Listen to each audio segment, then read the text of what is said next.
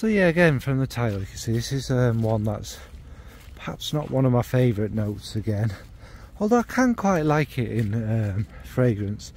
And as we know, lavender can be many different things. It can be kind of sweeter and kind of more purple floral smelling. It can be very herbaceous and dry. It can be quite bitter, it can be a little bit green, can't it? It's an interesting note, and there's obviously lots of different kind of styles and ways it's done, and it works with some notes really well. And it's yeah, I find it quite an interesting note. We also, obviously with it being a lot of fougères, we see it as being quite old school, like it is being more and more done in a more modern way, isn't it? Yeah, so not my favourite note in the world, although there are plenty of fragrance, well, it's a very commonly used note. And sometimes, there are obviously these fragrances I actually really enjoy, and it's a good part of it. So yeah, let's crack on. So first up is Pendragon's Heart, and that's from Mirad's Parfums, which is Fab Trends Mia. Now I may have spoken about this one with tobacco, possibly. Have I done tobacco? I don't remember doing that.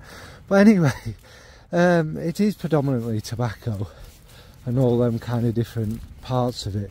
But lavender and tobacco go together like in a perfect marriage, because tobacco, whether it's the drier kind of more golden beautiful tobacco, or a kind of dense, damp, kind of sticky pipe tobacco, the lavender gives it this kind of lift and a bit of a kind of sweetness. And in this one it is kind of a more herby one, but more on the sweet side of it, and that just goes so well with the tobacco. And it lifts the fragrance, adds a nice bit of the sweetness. And I also think, because a lot of us have tobacco associations with grandparents and such like, that'll be even more so as the future goes on, doesn't it?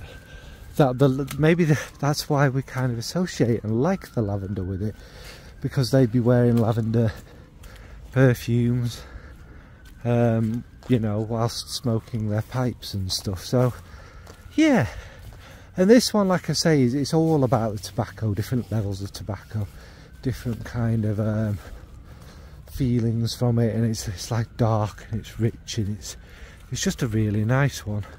So that is from Mirad's Parfums, Pendragon's Heart. Next is Visionary Eye from Juicebox. This is obviously a nod to the great David Bowie, and this one has similarities but is definitely not the same as things like Reflection Man.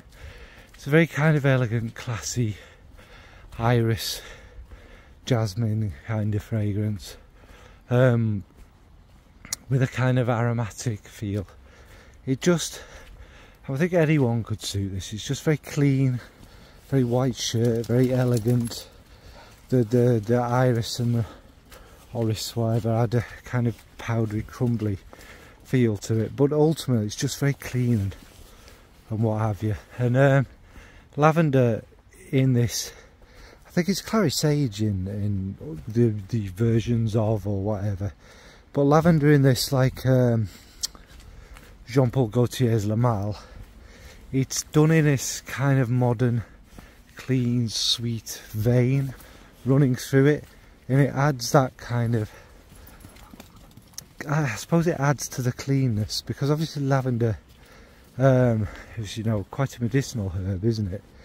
And it's something we associate with it, and it just adds the bit of sweetness in there, because, you know, orris and the woods and things aren't particularly sweet, are they?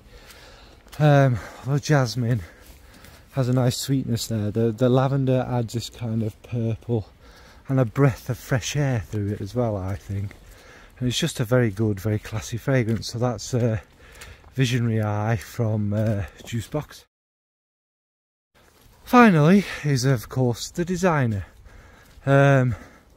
Now in modern times, let's get real, lavender's associated with masculine, whatever, but that's how it's associated. And Mon Galan is the one I've gone for from Galan. Yeah, it's the main note. It's vanilla and lavender ultimately. There's lots of other stuff going in. It's kind of this very modern style. The vanilla makes it almost gourmandy, and if you've had lavender flavoured goods, the lavender is very strong, isn't it? But you know, you can get lavender flavoured custard and biscuits and things like that. And this way it kind of leans itself to. Still perfumey. Don't forget it's Galan, so it's got all your Galan usual suspects in it. But it's ultimately this kind of smooth, warming, clean again, cool. It's a cool fragrance. With the lavender kind of running through it nicely. Just to kind of give a bit of something fresh and warm and sweet about it. And it just all comes together really nicely. Now there are some flankers to this which are good as well, but this is kind of the one I really like, and it's kind of a love-hate one, this. I think it's, you know, 50-50 split if you like. I don't think there's any in between. And I like it. It's very easy, very elegant. It goes without saying, it is absolutely for anyone who wears it. It's lavender and vanilla. How is that remotely feminine or masculine? So don't listen to nonsense like that. Go try it yourself. It's lovely. Mon Galan from Galan. So that was my very quick lavender trio. Like I say, I'm not really a huge lavender fan. And in real life for me, I associate it with, what's the word, mortuaries and, I want to say anointing, that's not the right word. Brain's not working. Embalming, it's an embalming fluid flavour, isn't it? And I've obviously had family who've worked in the business and stuff. It's that association with me, I think. And it's used, well, it was back in the day in old people's home and stuff to kind of mask the smell of death. So it has them kind of associations with me, which is probably one of the reasons I struggle so much with it.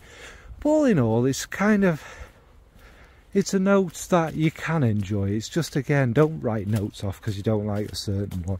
Go try them all. Anyway, I'm waffling. What about yourself? What's your favourite lavender fragrance? Do you have a particular type of lavender you like? Or can you absolutely not stand it? Also, what are your associations with lavender? Because there's mine, isn't there? But there's also, it can remind you of more mature people, elderly people, because of them kind of fougere feels. Or, you know, it can remind you of the great outdoors. I mean, there's lavender farming near where I'm from in the Peak District and stuff. So there's, you know, there's all sorts of associations you can have with it, isn't there? Anyway, I'm waffling. Thanks, folks. Bye.